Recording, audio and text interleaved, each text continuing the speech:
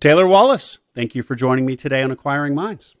It's good to be here. Excited to spend some time with you today. Taylor, you have been in tech, you've been nomadic, and today you run 2 doggy daycares in Tampa, both of which you acquired. I've spent time in tech myself, so I love hearing stories about people who found ETA and small business via tech. So we're going to really get into that piece of this. But start us off, Taylor, wherever you think. Well, actually, why don't you start us off? In our pre-call, you had told me how in college, at least, you were business seemed like the least likely thing you might end up doing, and yet here you are. So start us there if you think that would is a good place to do so. Yeah, I mean, I think probably 15, 16, you're trying to figure out what you want to be when you grow up. And I was a book nerd as a kid. I love novels. And in my high school, we had sort of the opportunity to specialize towards our last few years there. So I really kind of stopped taking math and science classes and was focused on kind of literature, philosophy, and language, and wanted to study literature in college. And my dad basically said over my dead body, he's a CPA turned entrepreneur, and was like, "You're going to study business." And eventually I won, and I went to the University of St Andrews in Scotland and studied literature there, and spent 4 years I think eventually he won, Taylor, by the way. Yeah, eventually. Eventually. Yeah. Eventually. Yeah, I think we compromised. We definitely have very different approaches, I think, to business today based on our backgrounds. But so went to the University of St Andrews, and in the UK, the college experience educationally is quite different, where you hyper specialize early on. So I took 3 classes the entire time I was in college. I took English, German, and philosophy. So I've never had an accounting class. I think I took 1 management class as an elective. And we started a t-shirt company naturally. And towards the end of my time there, I got pretty involved in theatrical production. So I was like producing plays. And that combined with a sci-fi class, which really kind of got me thinking about the future and working with teams and thinking, do I really want to like sit in a cabin in the woods and write books for the rest of my life, or do I want to kind of figure out ways to work with groups of people and invent the future? I sort of started to become fascinated with the idea of the internet and the power of storytelling on the internet, and what could that look like. And I wasn't one of these guys that was very internet savvy in college. I mean, I knew how to use Facebook and, could work my way around Google, but had no real foundational understanding of tech or software. So I just kind of tried to find the first startup that would hire me right out of school. And I landed in New York City working for an ad tech company there. It was like maybe 15 people in a windowless office in Lower Manhattan. And, that was kind of a trial by fire of really just like learning how the internet worked. And it was an awesome experience, because within a couple of months, I'm going into Google's office and Yahoo, and we were a data management platform. So we sort of had hooks and all these interesting ad tech players in the space. And I what year is this now, Taylor? 2011 to 2012. Okay. So yeah, spent a year doing that, and I was fascinated by tech. I really didn't love ad tech. I thought sort of the way that the internet was monetized was interesting, but it was a bit soul crushing of just like trying to move data from point A to B so we could better target ads. Was like, this isn't really my reason to be. So after about a year there, I was kind of looking like, okay, how do I move into something a little bit more creative? And I was actually approached by my uncle and my cousin, and my uncle's a tech entrepreneur, and they had this idea for a mobile app. And my cousin was still in school, and my uncle was running another company, and they were like, we want to do this, and we need somebody that can kind of like be the first guy in the trenches. So I left that job, and we started building what was at the time like a photo and video sharing app for events.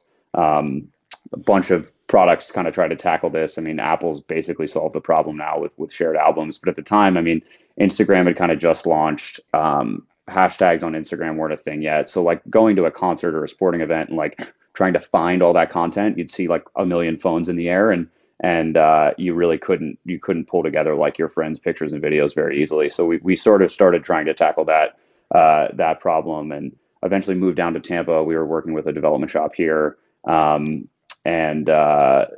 spent like 2.5 years, raised about $1 million, kind of building out prototypes, trying to get that to go viral. Like that was our goal at the time. Was you were seeing these crazy valuations for Snapchat and WhatsApp, and it was sort of like the heyday of trying to build a consumer product that would go viral, and you'd get a bunch of funding, and eventually we got to a point where we're like, okay, this probably isn't a good business plan.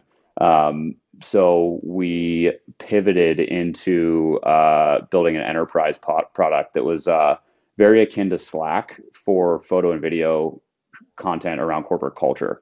So we would do things like video intros for new hires. Like you join a company and you'd make this like mashed up video of who you were, and that get shared out with your team, and recruiting events. And we built out these like cool landing pages for corporate culture that was all crowdsourced content from their teams. And did a little bit better with that, started generating some real revenue, and raised some more money, and spent another kind of 2.5 years on that. And we got to a point where it just like, it wasn't hockey sticking. And we kind of sat down as a team and we're like, hey, are we going to, continue to pour money and time into this? And at this point, my partner and I had spent 5 years on it. And we were just, I think, burnt out and kind of ready to do something different. So that was 2017. And I'm 27 years old. I have done really nothing but this for most of my career. And, I'm trying to figure out now, like, what do I do now? And that's a recurring theme in my life. I tend to have these moments of like after college, like, what do I do now? And after the startup, like, what's next? And, I went to a friend's wedding in Siberia and was like, that was awesome. I want to do that more. So I started kind of thinking about how to get what's that? Just travel. Get married in Siberia? No, go to weddings in Siberia. So yeah, I wanted to figure out how I could kind of travel and work. Simultaneously, I was applying for like product manager jobs at Google, which apparently are really hard to get. And just the big company thing like wasn't really resonating with me at the time. So I found a small tech focused investor relations firm that needed like a head of comms marketing guy part-time. And they were distributed. So I was like, if I work for you guys, can I be in Berlin? And they said yes. So I bought a one-way ticket to Berlin. And for the next kind of 3 years, I basically proceeded to just chase consulting gigs all over the world. I went from Berlin to Israel to Jackson Hole, Wyoming, to LA, San Francisco, Miami, and can kind of elaborate on any of those pit stops along the way if you'd like. Well, we'll probably touch on them. You just named a couple of my favorite cities. But take us up to the decision then to stop being a nomadic consultant and actually go get into small business. Yeah. So the last kind of, my line was always, I'd be in these job interviews and they'd ask me, how soon can you move to San Francisco or Miami? And I'd be like, well, I can move in 48 hours. And they'd be like, 48 hours. I'm like, my whole life is in a suitcase. Like, if you pay me this amount of money, I will be there in 2 days. So the last company to hire me to move was Magic Leap in Miami, which is a big, multi-billion-dollar funded AR startup. So I moved to Miami in 2019, and I was sort of like feeling it out. My sort of MO at that point had been like 6 months to a year somewhere, and then I'm gone.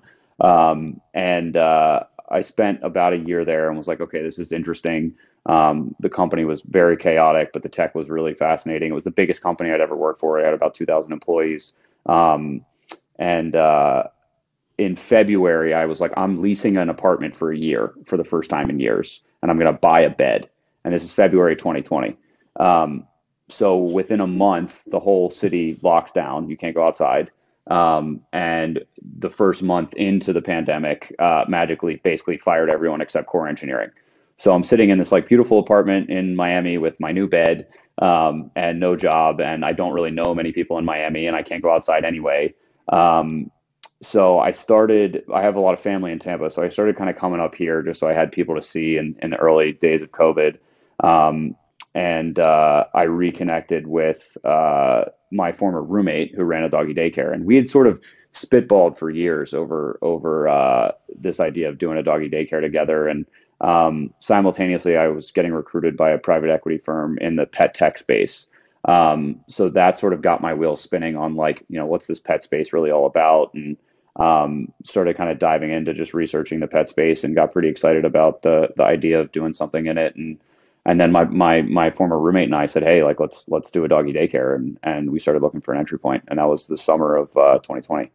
Interesting. So you, unlike many of my guests, did not learn about ETA or the buy then build model and then go out and say, what categories, what industries do I want to buy a business in? You were going to do something in pet and you were looking for an entry point, and ETA, buy then build, ended up being that entry point. Is that right?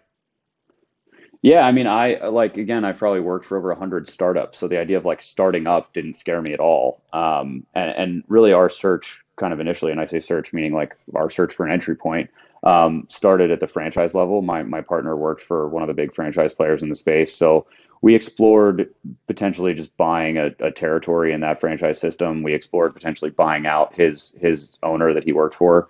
And then we looked at a couple other franchise systems, and we had this kind of interesting disagreement where he would see a franchise system and love the operation side of it, and I would hate the marketing. And we'd see another one where I would love the marketing and kind of the business side and who the franchisees were, and he would hate the operations. So we couldn't find a system that we both agreed on. And the more that we looked at these franchises, the more we felt like we sort of had all the pieces. It was like he knows how to work with dogs and to run a facility, and I know how to raise money and how to sell and market. So maybe we should do this on our own. So we were sort of coming around to the idea of just starting up on our own. Yeah. When we found an independent for sale, just kind of like fell in our lap. And it checked a lot of the boxes, and we ran it by, some of our advisors and potential investors. And they were like, yeah, it's a lot easier to buy something than it is to build it from scratch. So this might be a good entry point for you guys. So, yeah, I mean, I didn't even know what search or ETA were probably until 6 months after I did it.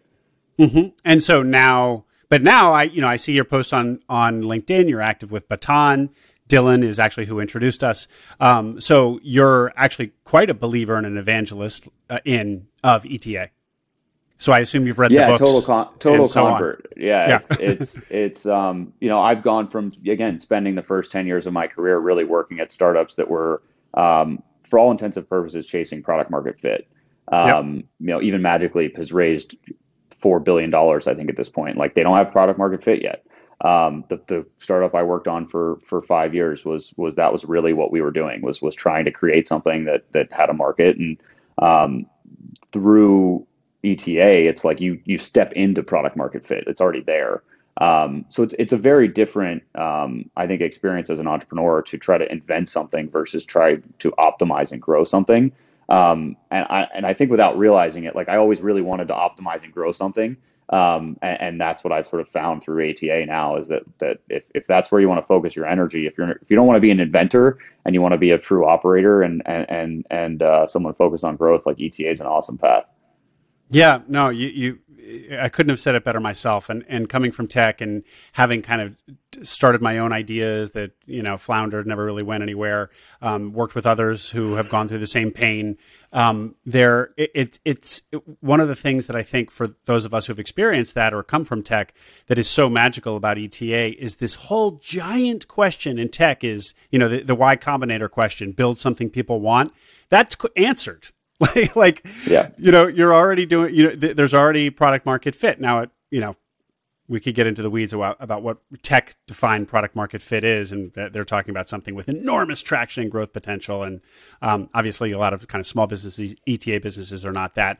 But still the point remains that you're looking at buying businesses that have people who are providing a service or a product that people want, they're paying you for. And it's just, that is such a precious and elusive quality in tech. So I think that, you and I really appreciate that fact. Well, I think the thing that's so interesting, and like one of the things I try to talk to people, because I'm like the biggest evangelist for people in tech that are like, what do I do with my life? And I'm over tech. I'm like, go buy a small business. Is I saw a tweet today that was like, if you want to buy a small business, like, find a business that still uses a fax machine and do that. And it's this idea of like by coming in with very basic processes that are kind of second nature to someone who's spent a lot of time in technology, bringing in a best in class CRM, thinking about marketing automation, applying like OKRs or KPIs to a business and bringing in a book like Traction or something is like most small business owners haven't done that. So you can very quickly grow an acquisition by sort of implementing things that feel like table stakes in tech companies.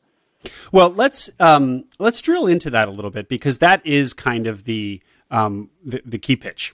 What you just said, like layer in normal best practices stuff from the tech industry or more sophisticated industries into an old fax machine business. But I do feel like that can be oversold. That it's not always. First of all, many of these small businesses out there are not as unsophisticated as all that. They have the reputation for the fax machine, but let's give these boomers some credit. They're using email, they have websites. Many of them know what SEO is. So I do feel like that can be a little bit oversold. You only can speak to your own business experience, but on this point, what have you found? Yeah, I mean, I think there's a couple pillars, right? And like one is just sort of best in class, like marketing and operational efficiency that you often see in tech startups that involve systems and systems thinking. But I think the other piece of this that we've really found is, especially for SMB, is like customer service, right? We really emphasize putting the customer first, customer almost always being right, trying to build a staff that really thinks that way, building a culture then that is very customer centric. And I think that that can get a bit lost sometimes with existing small business operators, right? I don't know if I could point to a why, but we've all used, lawn services companies, et cetera, that are either too small that they don't care or too big that they don't care. And I think we're really trying to hit that niche of like, we can be a growing, large scale company, but at the same time, really have this culture of like customer first. And then, yeah, I mean, I think sort of pulling interesting financial levers as well, centered around growth. Like that's really what we're trying to do now. A lot of the small business owner operators that we talk to, like potentially want to grow, but they don't really know how to either raise money or get financially creative to really kind of pour gas on the fire of the thing that they've created. So I think we bring that to the equation as well. That if you come from sort of the VC world at all, we talk to a ton of people that we could raise money from, just because of the way that we've approached it and sort of how we're thinking about it. So I think that's another asset that people kind of overlook is you can arbitrage multiples, which is something that we're thinking about. Well, one of the other things that you'd said in our pre-call, that you think your tech experience gives you an advantage in, is your ambition. That you come from an industry that thinks big, and maybe a lot of kind of traditional small businesses don't think as big, and just kind of shooting for the stars. That sort of ambition can really pull more out of that ambition alone can sometimes pull more out of a business than otherwise. What are your thoughts on that? Yeah, it's funny. My partner and I mean, so we've done 2 acquisitions in the last really 2 years. And we're currently building our first greenfield. So, hopefully we'll have 3 under the belt in 3 years, and we're actively trying to acquire at least 2 more. And we're constantly like, how can we be doing more? And we had the conversation last week of like, objectively, we've done a lot. And when we tell anyone else that we've done 2 and sort of what we've managed to build in the last 2 years, like everyone's like, wow, that's phenomenal. And we're sort of really hungry to be doing more. And I think that's juxtaposed with this idea that I really came into SMB with, was that like I was tired of trying to get astronauts to the moon. Most of these tech startups I've worked at have been like, we're going to change the world with our widget. And I got a little burnt out on sort of that like endless optimism without a lot of actual impact. So when we got into this, it was like, let's try to build something really big, but at the same time, like that's very impactful on the individual and the local level. So instead of kind of trying to grow for the sake of growth, it's like, let's grow in a way that like we can have great jobs for our employees, that we can provide a great service for our customers, that we can build a sustainable lifestyle for ourselves so that we're not working 120 hours a week. And people ask us all the time, like, what's your exit strategy? And, where do you want to be in 5 years? And for the first time in my life, I'm like, I don't really care. Like, I'm really focused on like the next 2 years and how do we build a really great company. And I think if we can do that, like the end result will net out to be awesome. That's awesome, Taylor. Man, your response to the world of tech is really speaking my language in your draw to ETA. When you talk to people in tech who say, "What should I do with my life?" or "How should I pivot my career?" and you tell them about buying a small business, do their eyes light up, or do they have what I would kind of consider the normal tech person reaction, which is that's too small potatoes. That's not, that's not in line with the tech perspective of the world, that it's got to be about putting a dent in the universe. It's got to be about putting astronauts on Mars. How well received is your message? Because it was a process for you. You had to kind of burn out on tech probably to arrive at where you're at now. And if somebody is pre-burnout, they probably, we know how tech is. They probably don't think doggy daycares are as cool as AR technology. Yeah, I mean, it's when we did our first acquisition, I came on half time when we had the first facility, and I was spending the other half of my time consulting for a VC fund. And it kind of became clear to me when we were thinking about buying a second, like, okay, I'm either going to be a VC or I'm gonna run doggy daycares.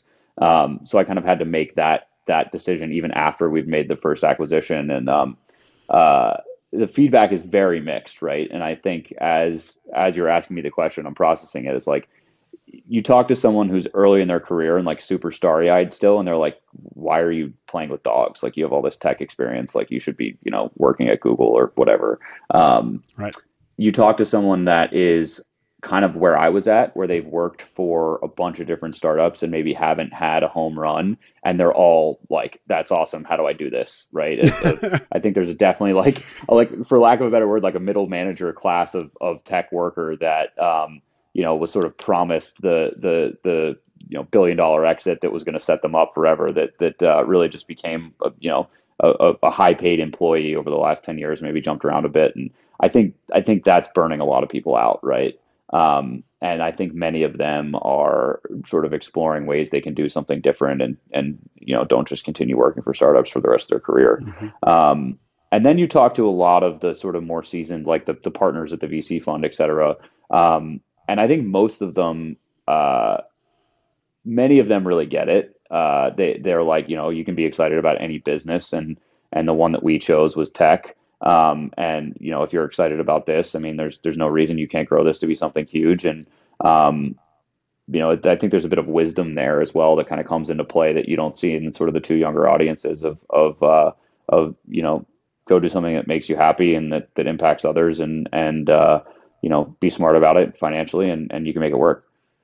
That's so interesting. That's counterintuitive to me. I would not have guessed that the VCs are the ones that kind of have the wise response to you, because my impression always was, that kind of the phrase lifestyle business, which, in Silicon Valley is kind of said with a bit of a sneer. My impression was always that like the VCs were kind of the ones to introduce the idea of a lifestyle business being, not interesting, and that it just kind of trickled down through the rest of the tech industry. So anyway, interesting to hear that, in fact, the VCs have a more enlightened view about business and kind of say, choose your business and go after your business. Could be tech, could be doggy daycares. Yeah, I mean, it's like we work with, I don't work with him, but he's a customer and a friend and an investor in my former startup. And he's the CEO now of a multi-billion-dollar SaaS company, and he also runs a nonprofit that's focused on mentoring kids through their careers. And he's like, let's start a fund and fund blue collar companies. And I'm like, people do that. Like, that's the thing. He's like, really? Like, I think that's awesome. And it's I think his experience has been like, he's been in tech his entire career. He's probably in his 50s. And I think he's seen such a massive gap in what great small business can provide in terms of jobs and community resources and I think a lot of sort of intelligent investors have seen that over their career and how, yeah, software is eating the world, but maybe that's not the best thing. Mm-hmm. Mm-hmm.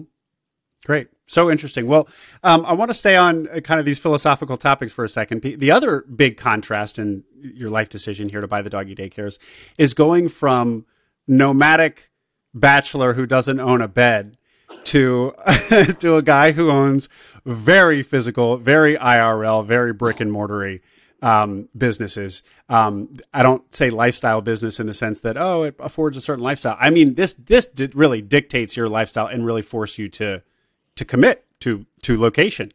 I went through a phase of digital nomadism way back and loved it, but it ran its course. Anyway, how do you feel about like incredible geographic freedom to really, not to scare you, but to really being anchored in Tampa? I mean, I'm sure you've thought about this already, but to really being truly anchored to one place. Yeah, it's definitely like part of my logic in initially making the decision was I was pretty burnt out on digital nomadism, right? It's like I was,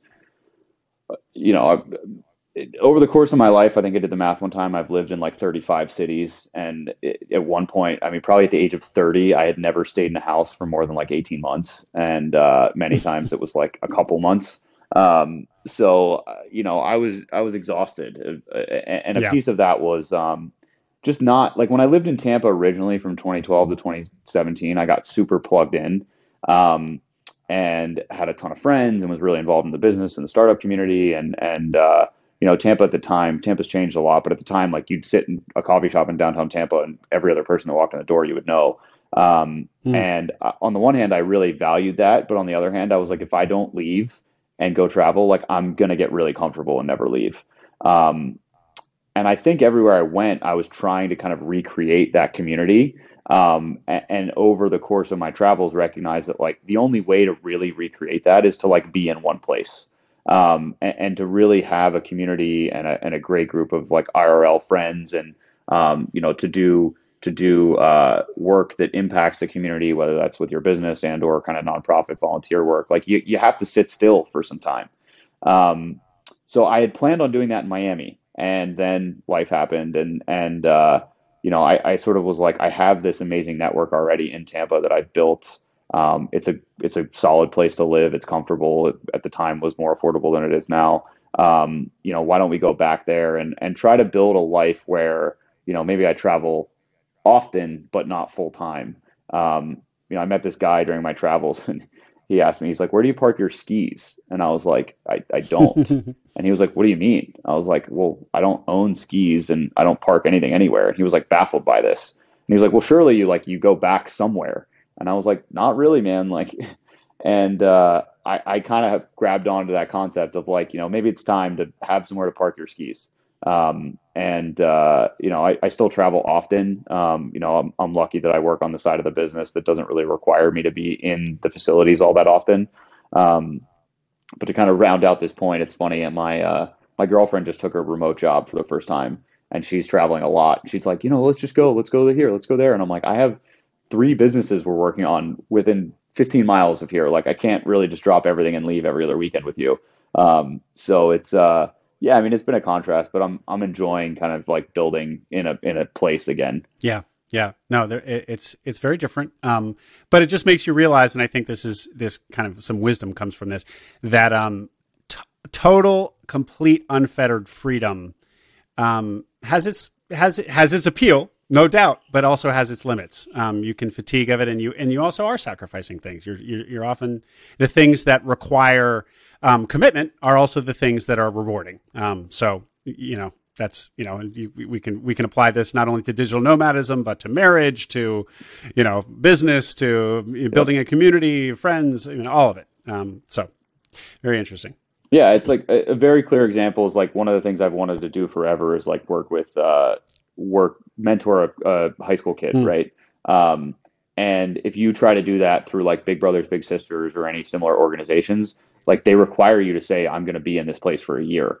And if you talk to anyone that's done that, they're like, I started working with this kid when he was 14 and it took me a year to build a connection and then another 3 to 4 years to like really work with him to grow and foster that. And it's just like, you can't do that type of work if you're constantly moving. Like dating was the same thing. It's like I would go on a date with someone in Berlin and they'd be like, "Oh, like what do you do?" I'm like, I travel. And they're like, "When are you leaving?" I'm like, "I don't know, tomorrow." And it's not very Yep. appealing. So yeah, at the same time, I bought two doggy daycares, a house, and I have a very serious girlfriend and a dog now. So I'm like very, very here. You swing from extremes to extremes, Taylor, it seems. Yeah, I tend to do that. Okay, before we leave this topic, which I could talk for a lot longer about, but we want to get into the nuts and bolts of your business. Just tell me, of these 35 cities, or at least the cities that you lived in during this nomadic period, top two, favorite two. I love Berlin. I spent a lot of time studying German. I'm kind of like a World War II history buff, and that coupled with like Berlin is one of the more progressive cities in the world. I think you can really let any freak flag that you could fly there, and it's also like a hideously ugly city architecturally, but just like the people and the art, and it's very full of contrasts, and it's also a place that like gives me a lot of hope. Because if you look at pictures of it in 1945, it was essentially decimated, and then it spent the next 40 years split in two between communism and capitalism, and you go there today and it's awesome and progressive, and I wrote an essay about this, but like you see situations like what's happening in Ukraine and with Russia right now, and it's like humanity comes back. We do these terrible things to ourselves, but you go to a city like Berlin and you're like, there's always hope. And we'll evolve and change. And Berlin reminds me of that. And then in the U.S., I really enjoyed living in L.A. I spent about a year there. I lived on just off Venice Beach. The weather's like unprecedented. It's always perfect. There's enough going on, but it's not like overwhelming. It's not like a New York or even a San Francisco where you're like super urban. But it definitely has a lot of downsides. I mean, like the homelessness thing is pretty crazy. Living in California is expensive. But the tech community is great there too. I mean, there's definitely like an entrepreneurial thread that really lives in LA, which is cool. Yeah. Yeah. Cool. Great choices. Yeah. Berlin, I went for the first and only time in 2017, but I was also coming off of a World War II binge of audiobooks, and just ate it up there for 3 or 4 days. But you're right. I mean, you could just go there and just focus on the 1940s and eat for days on that. But it's important to just keep very much in view what Berlin has become and what it is today, which is an incredibly dynamic, artistic, progressive, exciting town. I mean, what a great place. Yeah, it's very cool. All right, back to Doggy Daycares now. Okay, so all of the stuff that we were talking about, the opportunity in ETA, and how the bringing in best practices from tech and from more forward industries. Did your seller was all that low hanging fruit there? Who was your seller? Yeah, so the first seller, he was actually, it's kind of a fun story. He was also a tech entrepreneur. He'd started a couple companies. He'd had an exit, and sort of between his last exit and like his next tech venture, he decided his wife and him love dogs, and he thought there was a gap in the market in Tampa. So they decided to sort of start the business that we ended up acquiring with the focus of being like absentee owners, and this thing would just cash flow and they would do their thing. And so he had set up a lot of systems that we still use. The business model is very similar. We haven't really changed the brand at all. So he's more of an engineer than I am. So there were some instances where he kind of over-engineered some things where we came in and kind of dialed and simplified them back. But what we saw and what got us kind of really excited about the acquisition is I can look at the business from the side I just described, and then my partner can really look at the business from the operation side of like, how are they moving dogs? How are they managing dogs? How many dogs can they fit in a facility? And I felt like there was enough to build on with what he created on kind of the branding and the marketing side. And my partner was like, there's a ton we can improve on with the way that we can manage dogs and how many dogs we can fit in this facility. So when we took over, a lot of searchers will kind of say, and you'll see this online, of like, don't do anything for, 90 days. Right. Week hot. We were like, We immediately gave all the employees raises. We do that every time we do an acquisition. And I always tell that to people is like, if you want to win some goodwill, especially with hourly employees, like give them $1 raise right away, and tell them that the expectation is going to change. Mm-hmm. We really honed in on kind of normalizing a lot of the pricing and the communications with the customers. He had built out kind of a semi-custom, like full ERP system almost. That was like it had CRM, it had marketing automation, it had all the accounting software, and we scrapped that pretty shortly after the acquisition because it was going to be a heavy development cost. And I've just done enough software development to know that like I didn't want to manage that, so we sort of brought in off the shelf tech solutions to support that, which we're continuing to evolve. And then on the operations front, I mean, I think my partner spent a little bit more time kind of watching how they were doing things, but pretty quickly changed the way that we work with the dogs pretty dramatically. And that enabled us to double the capacity within the first 6 months of that facility. Wow. Well, I want to hear about that. But first, it's funny because we were talking about the sellers and the fax machines and the lack of best practices and stuff. Here you are, your first acquisition is from a guy who is entrepreneurial, a proven entrepreneur, probably on the younger side, I assume, Yep. or he's not looking at retirement. So, a savvy builder operator, and so tech savvy that he actually developed custom software for his business. So really the complete like reverse of of that kind of boomer non-tech stereotype. And yet still, even with a seller like that, you found lots of opportunity in there to go in and improve things quickly. So doubling revenue in 6 months because of kind of how you reshifted. Basically, you increase the number of dogs that you can accept at any given time. Talk us through that. Yeah, so some of that's a bit of our secret sauce, but I mean, basically, when we look at a lot of doggy daycares are started by people that love dogs, like this couple, right? And my partner, his name's Mike. He's an amazing guy, one of my closest friends, and he spent 10 years working with, in a 10,000 square foot facility with hundreds of dogs a day. And he was trained in one of the bigger franchise systems. So that type of experience, I think, is really hard to get on your own. So again, most of the acquisition targets we look at are a couple or someone who's obsessed with dogs says, hey, I'm going to rent a space and I'm going to start a doggy daycare, and they kind of just wing it. And you get to a point where, more than 30, 40, 50 dogs, and you really kind of got to know what you're doing, and you got to figure out how to move them safely through the facility. You got to train staff to manage them safely. And they just didn't have that experience. So we kind of came in and really just sort of upped the standard of care, I think, which enabled us to bring in a lot more dogs safely. Because what ends up happening is if you can manage, 50 or 60 dogs sort of by the seat of your pants, you can't do that with 150 dogs. And that's closer to kind of the scale that we have today. Mm-hmm, mm-hmm. Okay. And, when you had said the thing about how people in online say, don't change anything for 90 days or 6 months or whatever, and you guys came in and started changing things very quickly. I will just point out that I think when people say don't touch anything, until you really learn, it's because you have 3-6 months of learning to do, because in many cases you've acquired into an industry that you may not really know much about at all. But you guys, via your partner, have 10 years of operating experience. So there is that important differentiator in the two of you.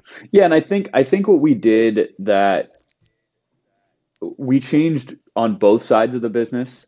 And I think we do a pretty good job of kind of like staying in our lanes, right? So like if I were coming in as a sole acquirer, right, like I probably wouldn't have done anything different on the dog ops for a while, but I would have changed the marketing and the communications and some of the pricing and the business model, like pretty, because I've done that for 10 years, right?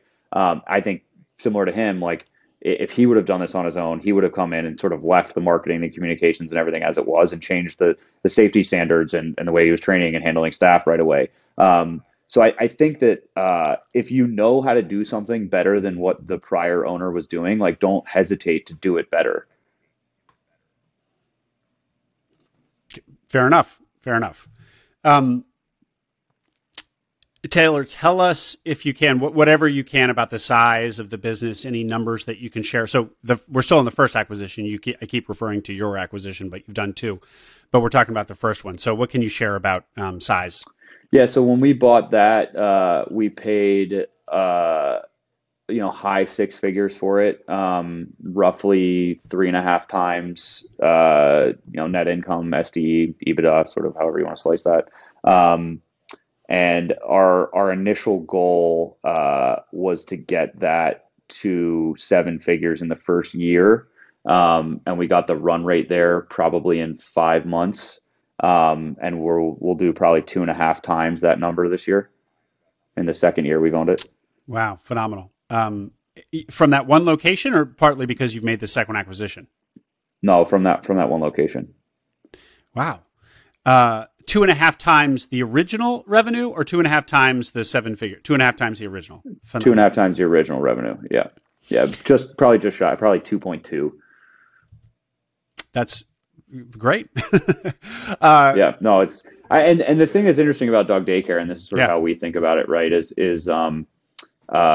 the facilities have a cap, right? The closest comparison is self-storage, right? Where you can only sort of get so much revenue out of a space. You can only fit so many dogs into a location. So we get to a point with these facilities where it's like, unless we start adding additional services on top, like they're kind of capped out. So now we're baking that into sort of our model and our thesis of like, okay, if we can go in and we can buy these locations that we think we can increase the capacity, that's where there's a huge opportunity for us. Yeah. I mean, it seems like what it would be for you guys, and maybe this is what you just said essentially, but like you now have a playbook to, let's call it double or more than double kind of the people who, the operators who don't have this insight that you guys did about how you can really increase the scale of a particular facility. So you just go around Florida and, neighboring markets looking for similarly kind of like undersized facilities or under monetized, for lack of a better term, facilities, and you acquire them. And that's how, and then you take your model into these, into 10 and 20 and 30 acquisitions. Is that basically what you plan to do for the next few years? Yeah, I mean, that's been the goal. I think finding those targets we haven't quite figured out why, but I think we got a little lucky with the speed we were able to do the first two. We've been running a pretty active search for the last almost a year. And it's been harder to find targets in sort of the geographic focus we've had. And I think that's frankly just because everybody got dogs during COVID and the businesses are doing well.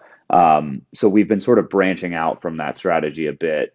And we've definitely looked at some units where it's very clear we can't improve top line revenue, or not by much anyway, that like, hey, these are very well run. They've kind of maxed out their capacity, and maybe we can eke a little bit more out of it. But at that point it really becomes, hey, are we adding EBITDA to the bottom line by bolting this on? But that's also why we decided to build one. We're figuring, hey, maybe if we can't find these acquisition targets, maybe we just go build our own. So yeah, we're continuing to kind of pursue additional acquisitions, but also very creatively thinking about other ways we can grow. So business number 3, your third business that you're building in 3 years, is another one of these, but a ground up. Yeah, I mean, it's a pre-existing warehouse that we're kind of building out. We don't buy the real estate, so we look for kind of good long-term leases, and found a good landlord, good location, and we're actually submitting the paperwork for the building permits today. So it's fully designed at this point, and now we're just kind of dealing with the politics to get it done. Cool. And what is the name of your, for people watching on video, they'll see your t-shirt, but for those listening on audio, what is the name of your business? It's Pause and Rec, letter N, Rec. Pause and Rec. You can check us out on pauseandrec.com. Cool. Going back to the size of the first acquisition. So you said you acquired it for high 6 figures. So for easy math, let's call that $1 million. It was less than $1 million, but let's say $1 million, 3.5 multiple. So that's what? $300,000 in SDE. You don't have to give me the exact number, but the point is, if it's in that range, that's a pretty small acquisition, particularly for partners. So you're splitting, let's call it $300,000 of SDE between the two of you. just to kind of get to a normal tech salary. And that leaves nothing left over to invest. So how did you get comfortable with a relatively small acquisition, particularly with a partner when you're doing this partner? Yeah, I mean, I think the piece we sort of left out is like the partnership journey Mike and I had, which is worth talking about. But you know, we've been friends for a long time. I mentioned we were roommates, and when we were living together, he started working at this Doggy Daycare as like an interim job. Just didn't want to work in an office. Was trying to figure out what to do with his life. And the GM or the owner there, they changed ownership hands right after he started. And it was pretty distressed. And the new owner that came in was kind of known in that franchise system for turning facilities around. And she recognized that Mike was, you know, a smart guy, and she made him the GM. So over the next couple of years, like he turned the facility around with her. But she was fully absentee. So he would see her like twice a year and would talk to her on the phone kind of once a week. And I'm running the software company. So we're coming home every day and I'm comparing notes about, you know, managing all these crazy engineers. And he's telling me about managing all these 21-year-old dog obsessed people. And, you know, we're kind of like, you know, master classing, if you will, like our separate business problems. And I was just super impressed with like what he had built and frankly felt like he was underpaid. And had always told him for years, like, hey, whenever you're ready, like, let's figure out how to do this for you. So the first acquisition was like, yeah, like, let's do this. But it was much more from my standpoint, like, I don't know if I'm going to do this full time. It was like, let's set Mike up with a job and a piece of a company that he owns, and something that I can be involved in. But we kind of went into it being like, this may be the only one, and maybe we'll do more, maybe we'll grow. But let's see how this goes. So we weren't really, I mean, we evaluated the acquisition more from the standpoint of looking at like what the franchise comps were. So we kind of knew what it would cost to build the franchise units that we were thinking about. Yeah. And this fit in that range. And the SDE was frankly roughly 10% higher because we didn't have franchise fees. So when we bought it, it was like I wasn't full time, so it didn't really need to support me. And then when we bought the second one, that was when we made the decision, and when we also had the financials. Now we had doubled revenue on the first one, and you know, had the additional income coming in from the second one that we also thought we could double. That it made sense for us to both to be involved. Great. Well, it makes more sense. And so now tell us, please, about the second acquisition, whatever you can on size, numbers, and so on. Yeah. So the second acquisition was, you know, about double the first, in most metrics, like double the size physically, you know, double the sale price, you know, a little bit less. We paid a higher multiple for the second one. The seller kind of knew that there was a lot of potential there, and you know, pushed us a little harder there. But we felt the second one was sort of closer to the type of facility that we wanted from a real estate standpoint. So we were willing to pay a little bit more for it.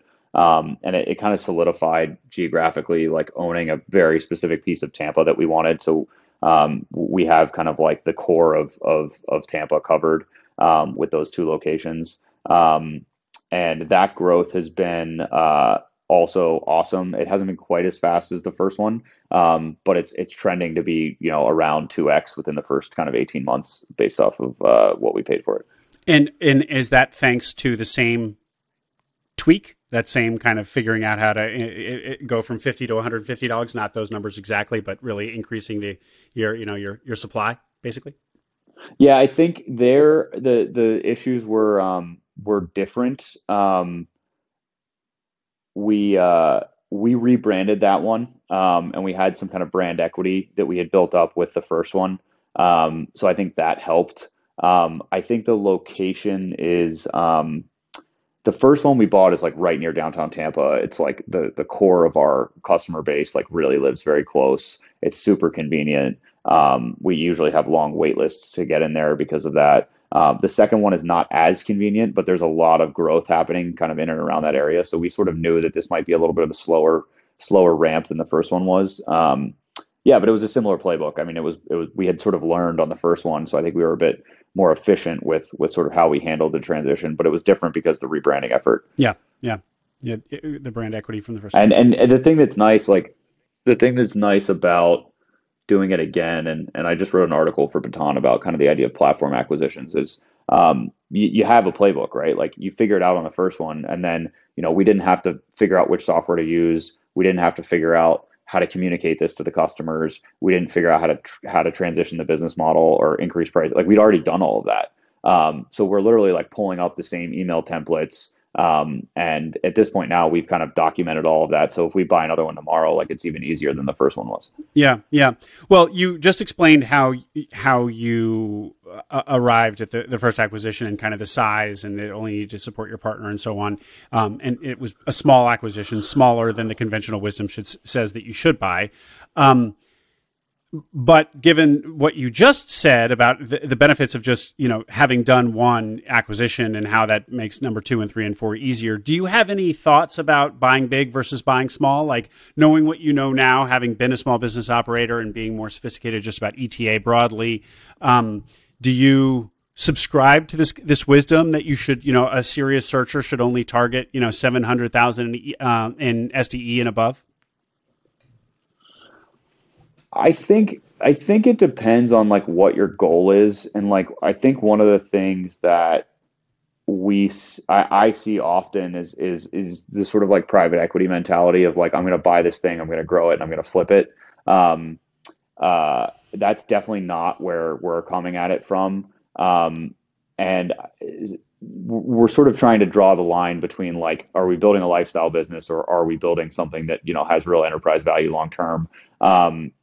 And I think that's kind of an interesting place to be. I think if your goal is, hey, I want to buy a business, I want to spend 3 to 5 years on it, and then I want to sell it to a bigger PE firm, like, yeah, buy something big. If your goal is like you want to sort of buy yourself a job that has growth potential, I would focus less on the size of the acquisition and more on why you're uniquely positioned to grow it. Excellent. We are pushing up on time here, Taylor, but I still have a bunch of things I want to ask you. Let's see, in no particular order, going back to how you found your first acquisition. That was basically you were plugged into the kind of, you'd already been looking at some of the franchises, and in that, doing that research, you found the opportunity that you did, or how did you find it? Yeah, it was basically like through that research, we kind of heard through the grapevine that this place was potentially thinking about selling, and we just reached out. We just kind of cold reached out to them, and they were like, "Yep, we have all the financials packaged. We're talking to buyers, and you can come see it next week." So from kind of initial outreach to close was probably 90 days max. The second one was, we actually had another target under LOI between the first and the second, that we walked away from, because we couldn't make the relationship with the pre-existing landlord work.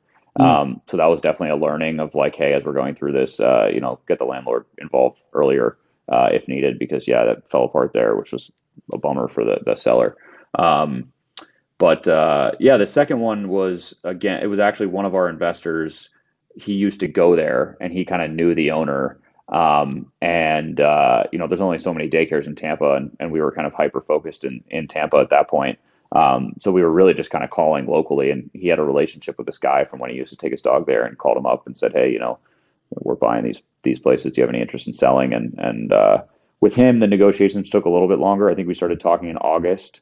And we closed like mid-November. So probably 120 days with him. Yeah.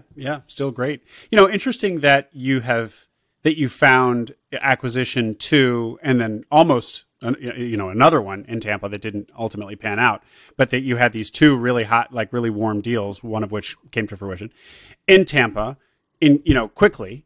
And yet, finding other opportunities subsequent to that has been difficult.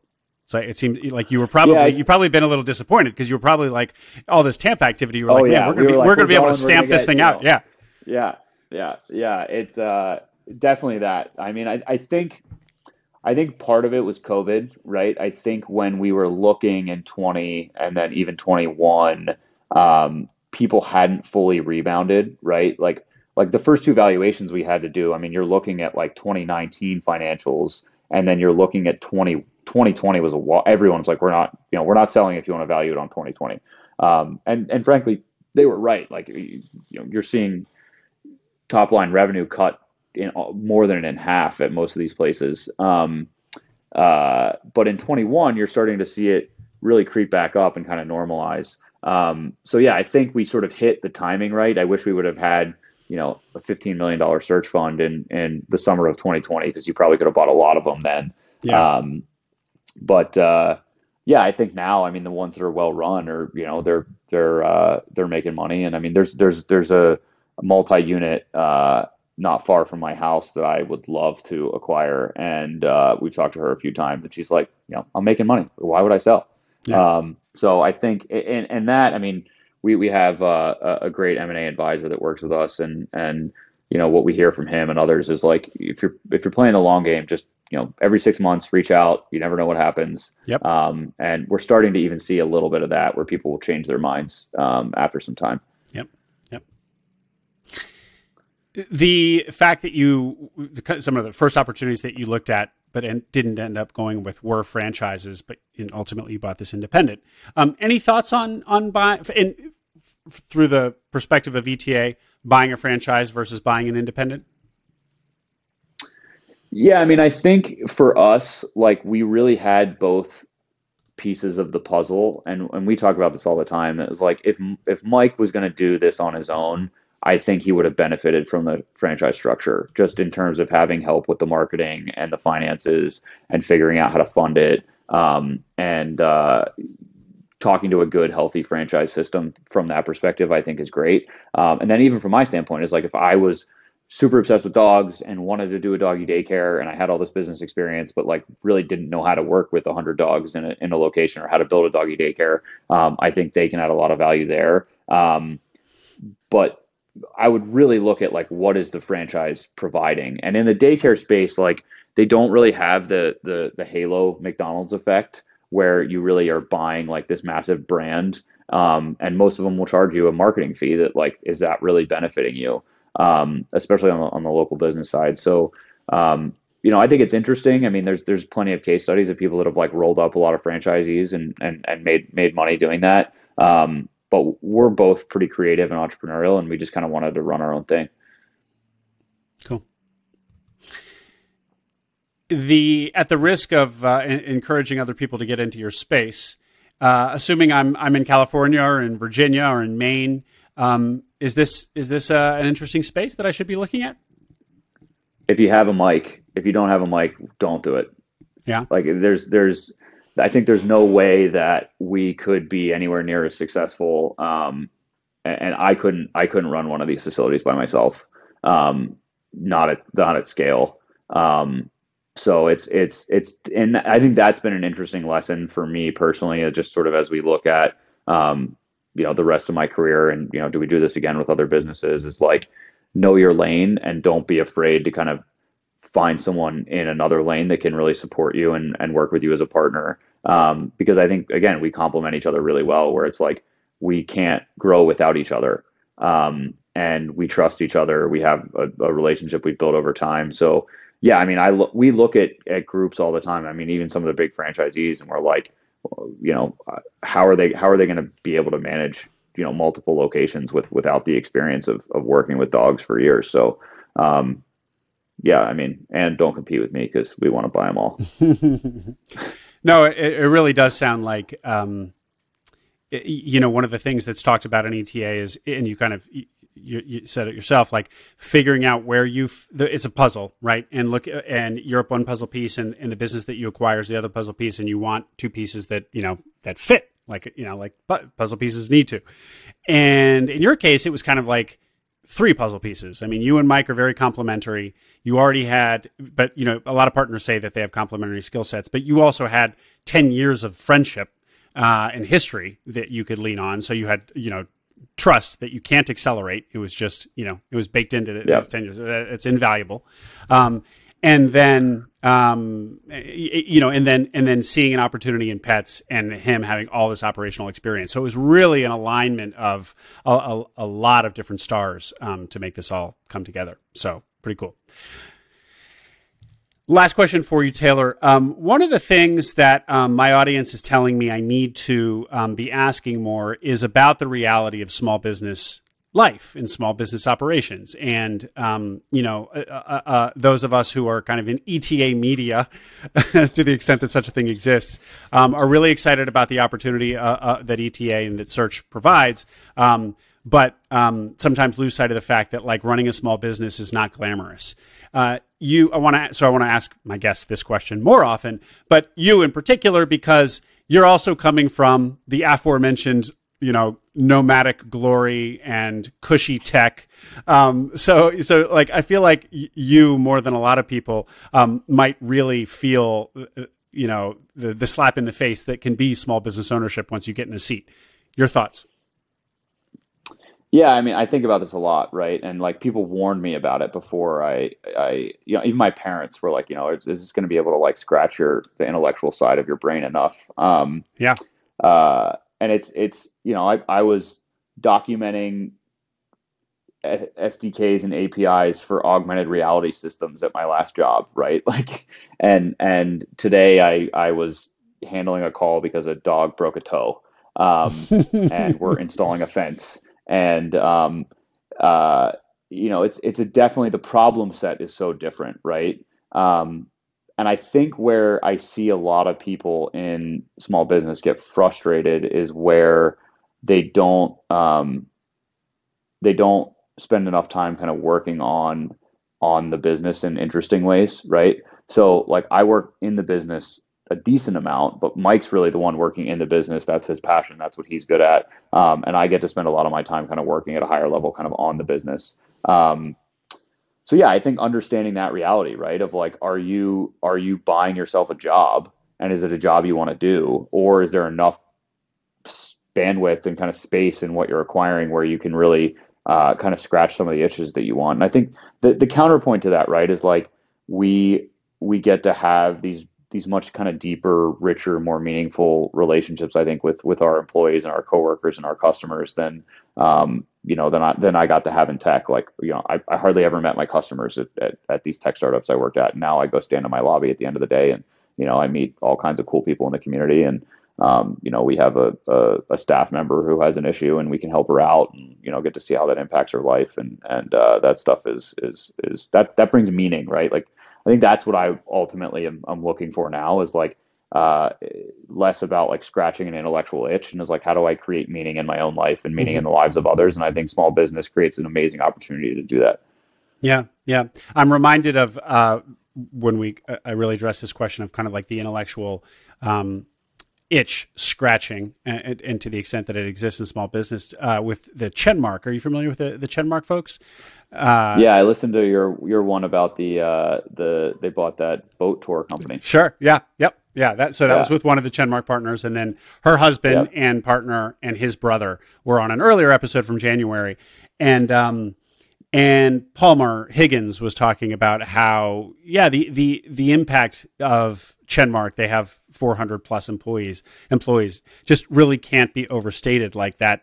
It's hard to articulate, but it's just very, very meaningful, impact, because, Elon Musk and tech, and, they will talk about impact in terms of kind of like number of lives touched, like my widget is being used by 500,000 people. And so in some respects you're impacting 500,000 people, but in a very transactional, software-y way. And I think what you and what Palmer are talking about is like, in a more human way. And so maybe fewer people, but in a way that you really feel the impact, which is ultimately the impact you want, the kind you feel. Yeah, I mean, I sort of felt like at the end of my time in tech, and I think part of it was like the layoff experience I went through, was that like I and everyone else involved in the ecosystem was essentially disposable, right? Like, if one customer left, who cares? Like, if one employee leaves, oh well. If we have to lay off half the company, whatever. and I'm kind of overemphasizing, I think, the lightness with which people do take those experiences. But I felt like there was so much emphasis on the macro that like we forgot about the micro. And like humanity lives in these micro interactions. We live in small communities, we live in family units, and small business really has an opportunity to kind of impact the micro. And I sort of have this thesis that like if more smart people spent time working on the micro, like it would ratchet up to the macro in really amazing ways. So yeah, I mean, I look at what we get to do today in terms of, especially with what we're trying to do with our staff and trying to bring them tools and resources and career opportunities. And it gets me really excited and again, kind of provides that meaning I think that I was missing in tech. That I'm excited to continue to try to build, a company that can be very meaningful to people. Great. What a perfect point to end on, Taylor. Really, really cool. How can people get in touch with you, ask you questions, give you feedback? Yeah, you can find me on Twitter at Taywall, spelled like it sounds. And yeah, I do a bunch of writing on Baton Marketplace's blog, writing about a lot of the topics we've talked about today. So you go check some of that out. They're doing some interesting things with small business valuations. So give Baton a plug, Taylor. Yeah, so Baton is essentially building the Zillow for SMB, connecting buyers and sellers, but primarily through providing free valuations to any small business that wants to know what they think their business is worth. So I constantly am getting approached by sellers of other businesses that are like, hey, can you help me figure out how I sell my online media company or my flower store? And I point them to Baton, and in a couple of days they have a valuation on their business, and Baton can help connect them with buyers. So if you're a searcher, Baton's another good place to go to potentially find some leads. And it's getbaton.com, the URL? It's batonmarket.com. Okay. Thanks a lot, sir. This has been a really fun conversation. Thanks for sharing your experience, and let's have you back on in a year and hear where Pause and Rec is at that point. Awesome. Hopefully we got at least 3 more.